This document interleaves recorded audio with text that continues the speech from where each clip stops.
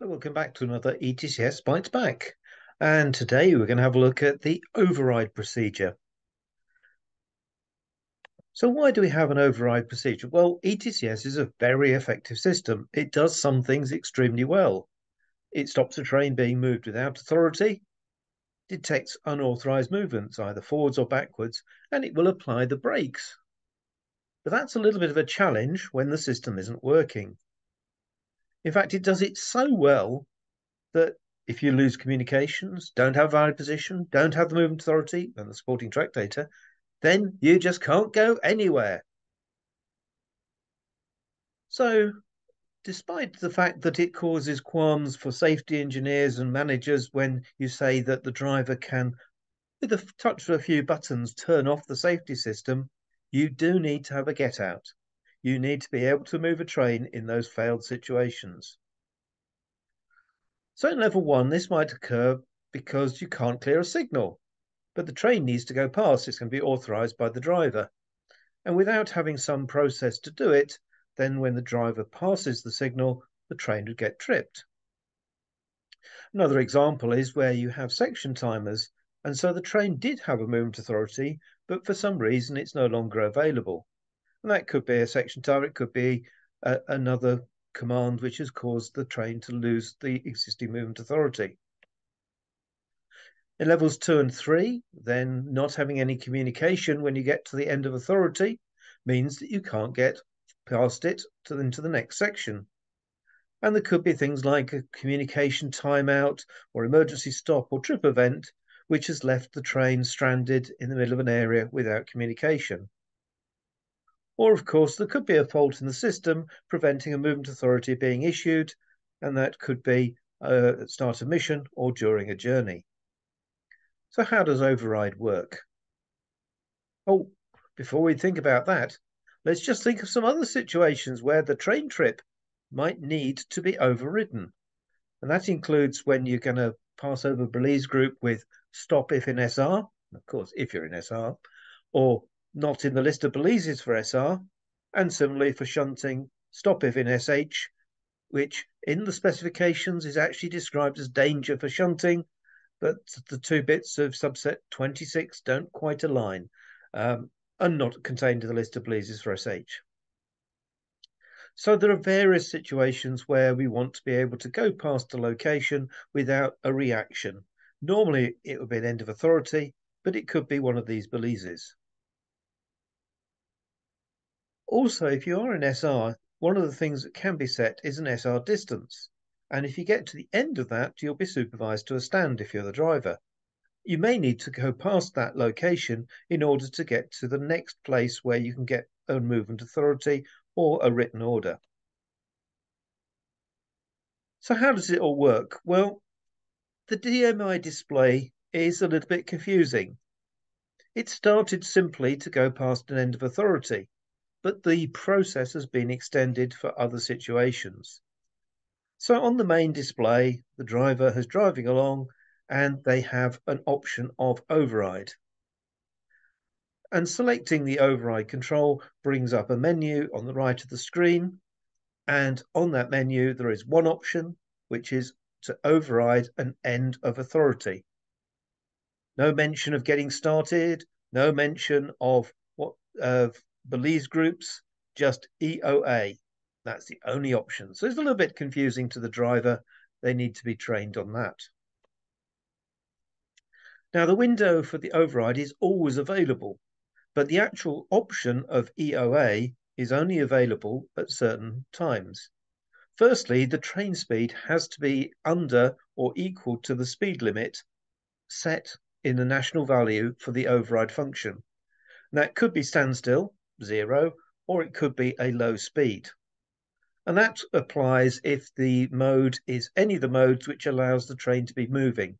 So the full supervision, limited supervision, on-site, staff responsible, unfitted, system national, or shunting. So if the train could be moving and therefore could be moving towards an end of authority, although that doesn't really exist other than procedurally for some of those, then the override can be selected. Alternatively, if you're in standby, then the condition's a little bit more complicated in that you have to be, again, below that speed, but you also need to have the train data valid, and you need to be in level 2 or 3. And so it actually makes it equivalent to having been or would be able to get a movement authority in order to override the EOA.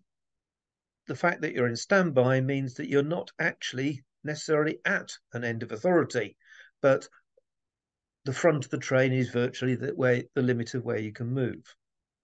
And lastly, if you're in post-trip, then similarly, there are some conditions around the speed which you can select override. That would normally, of course, be a standstill. And because other processes need to be followed before override is undertaken, normally through the written order process, communication with the signaller, then the train would be at a standstill. But there may be circumstances where the driver is authorized to operate override at a low speed. Now, the conditions in the specifications can be quite complicated, and sometimes they are helpfully rewritten in more English. And so if we look in section 5821 of subset 26, we find a briefer description of when the override should be available. And you note it says select override. In fact, it is select the EOA on the override menu that it refers to. So how might it work? Well, if you are in level 1, operation in SR is quite common in order to start after start a mission to be able to get to read the first signal. If the driver has completed their starter mission, the onboard is in SR, or they've reached the end of a previous movement authority, but the signal ahead of them is still at danger, then they wouldn't be able to pass it under normal circumstances. And if they did pass it, then they would read the police group at that signal, and almost certainly it would generate a trip. So override can be used in that situation once the signaller has authorized the driver to proceed. It means the driver can pass the red signal or danger signal, and there won't be a trip reaction. So how does the driver trigger override? Well, it's via the DMI, as we've just seen. And once it's triggered, then various things happen. If the mode is full supervision, limited supervision, standby, post-trip, then it immediately transitions to staff responsible. So the first part of the override procedure is to say that you're no longer going to be working with a movement authority or similar if you had one, or if you're in standby, no longer going to be held at stationary. Instead, you're going to be moving in staff responsible. So that's the first part. If, however, you are in staff responsible, then you remain in staff responsible. Similarly, the next point tells us that if you're already in shunting, then you'll remain in shunt mode. And that's logical because override doesn't apply to go past an end of authority in shunting. There isn't no end of authority in shunting, but it could be used to go past one of those Belize groups. And if you are in unfitted, which means you're in level 0, or SN, which means you're in level NTC, then the override is stored until you change into levels 1, 2, or 3, in which case the train will enter those levels in staff responsible instead of in FS or OS, or as appropriate. So it does allow you to enter an area of ETCS from an area of non-ETCS without tripping at the border. So we just need to remember these key points, that if your current mode is full supervision, in other words, you have the ability to move, then you go to staff responsible. And if you are in staff responsible, it remains unchanged. And that can be quite critical when we look at how the override works in various scenarios. So with the override active, and that is shown to the driver with the symbol in the screen here, then trips are not generated if the train receives a stop if in SR packet from Belize group, Or if it's been told a list of Belieses it can pass over, it won't trip if it finds a Belize not in that list. So the override active is indicated on the screen. But how long is it there for? Well, we need to have a look in Chapter 5 of Subset 26, and it gives us a whole list of conditions. And the first one is if the override has been active for more time than is allowed, and that's set in a national value. And that can be set from anything from a few seconds up to a lot of seconds. And if the override is operational for more than that time, then it will automatically turn off. This means you can't just select override and then just continue and continue and continue and ignoring all of the Belize groups or anything else that you might encounter. It provides a limit for how long override is active. Remember, of course, in override, the driver is expected to be applying the same principles as in staff responsible. Also, in the national values, we can set a distance for which the override is available. Now, this can be useful if you have both ends of authorities which have stop in SR Belize messages associated with them and other ends of authority that don't. So if your train has stopped on the approach to an end of authority which doesn't have a stop in SR Belize at it, the driver could override in order to pass that end of authority. And if the override remains active for too long, it could also apply at the next end of authority, which has got a stop if NSR, where the driver is meant to stop. And if they don't, we do want them to be tripped. So the distance can be set according to the design of the infrastructure.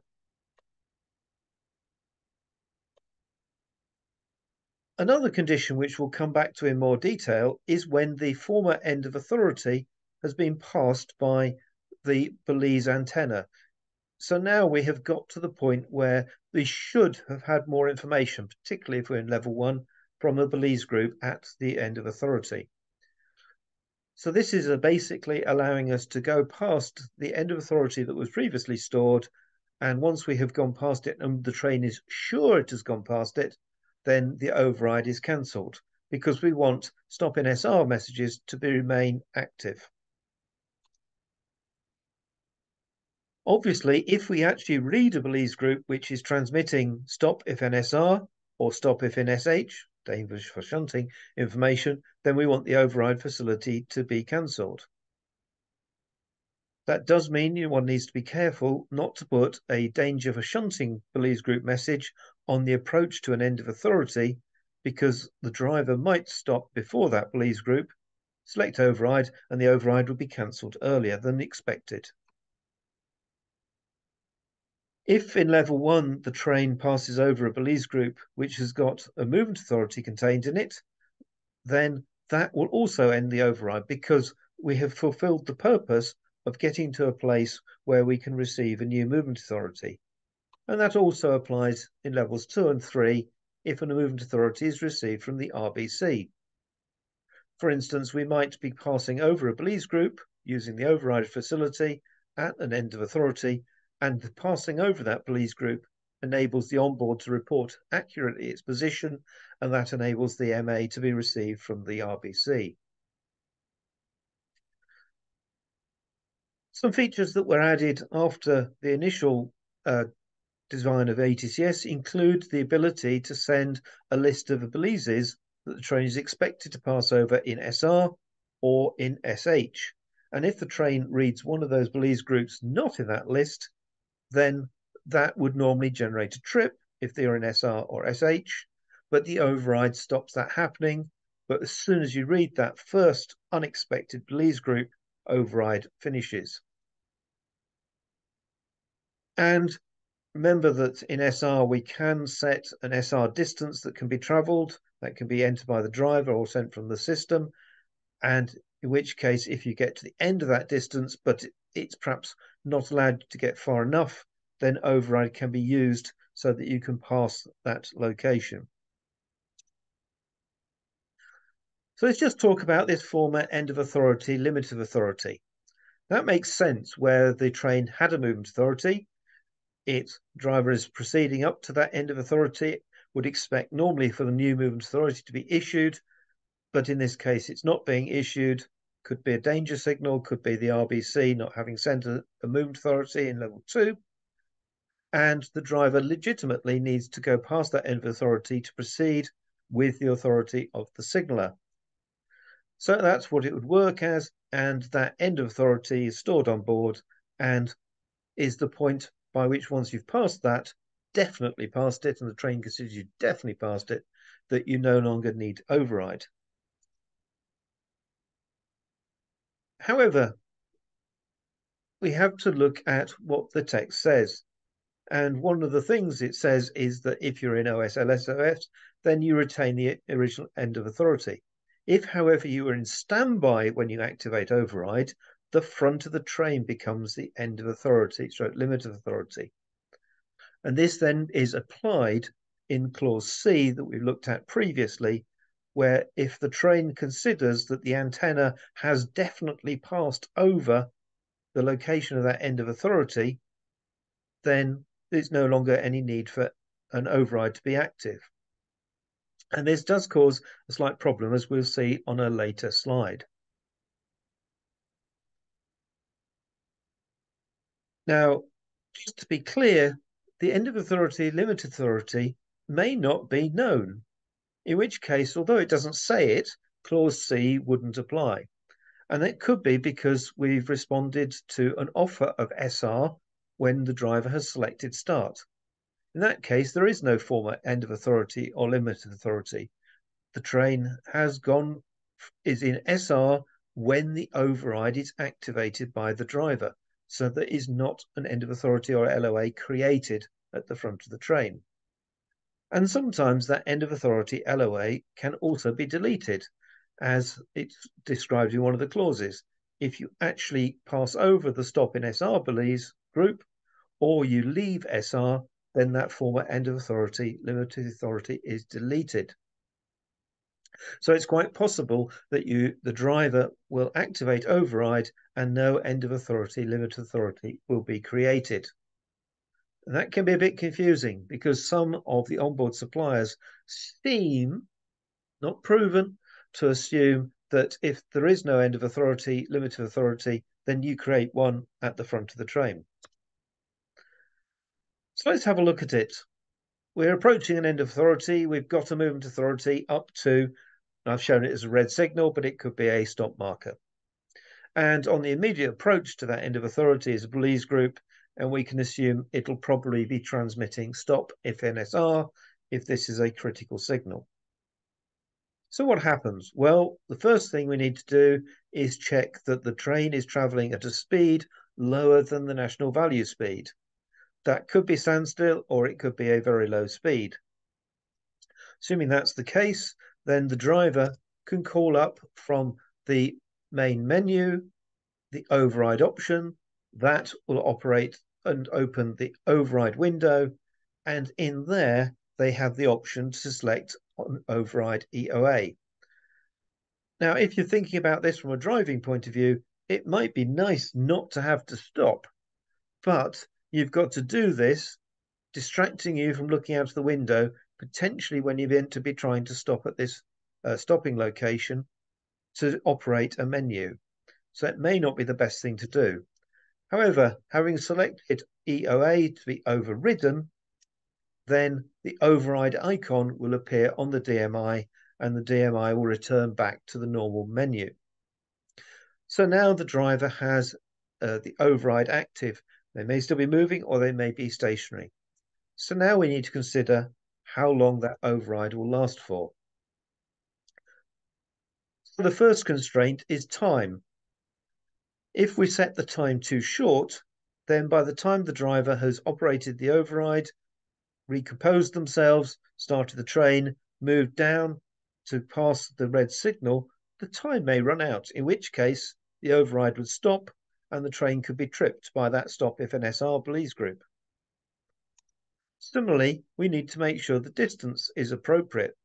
The longer the distance, the further back the train could stop, or the earlier the driver could operate override if they're able to continue moving.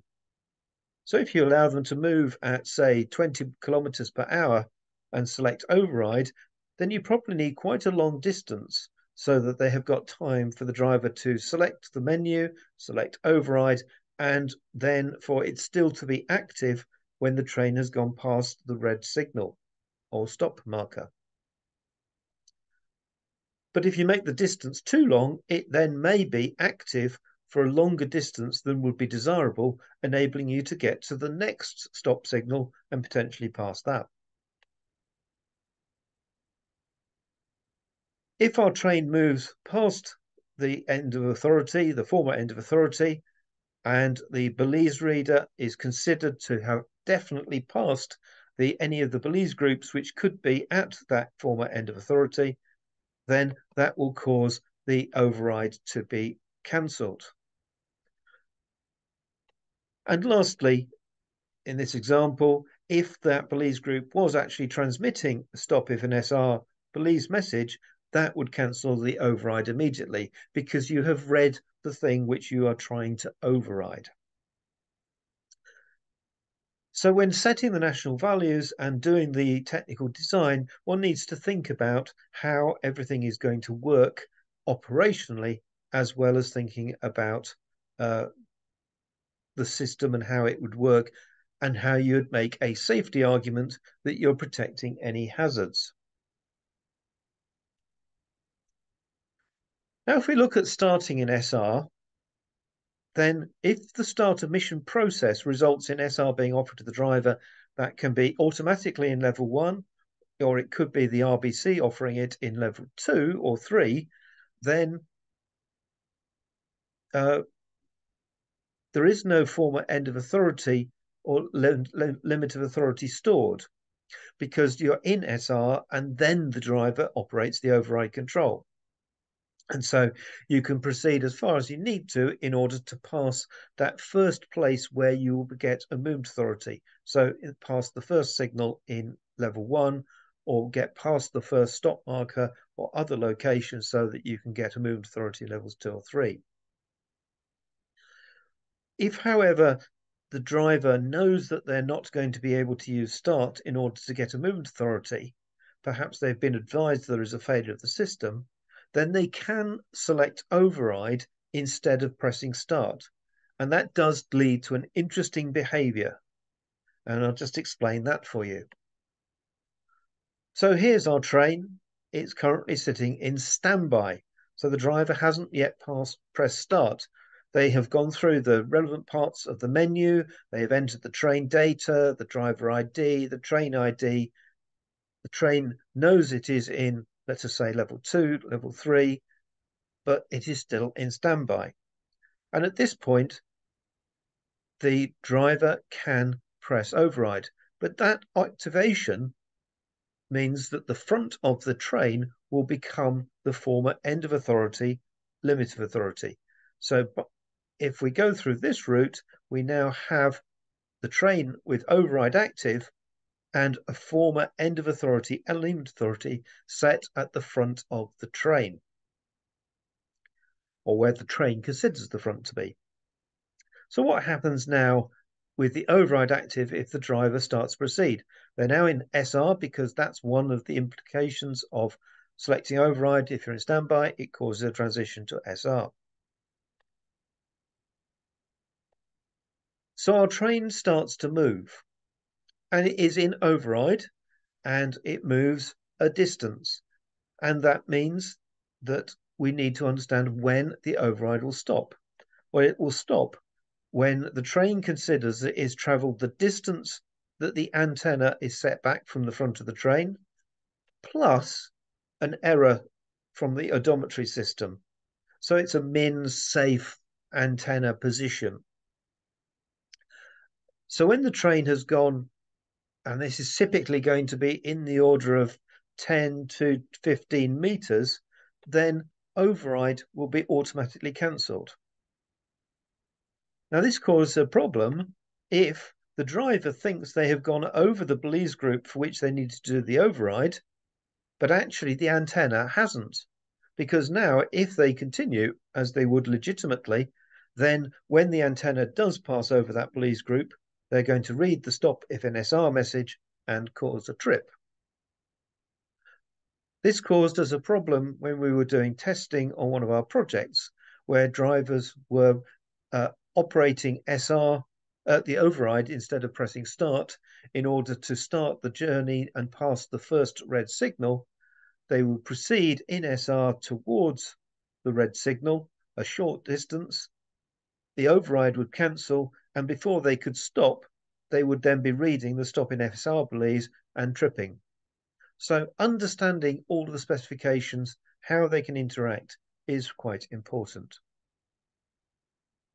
So override normally is a very simple function. It just drives the driver to go past an end of authority. It allows them then to proceed in accordance with the written order, and everything works perfectly. But there are a few little wrinkles and trips that can catch you out, and understanding exactly how it works is very key if you're going to be responsible for setting your national values.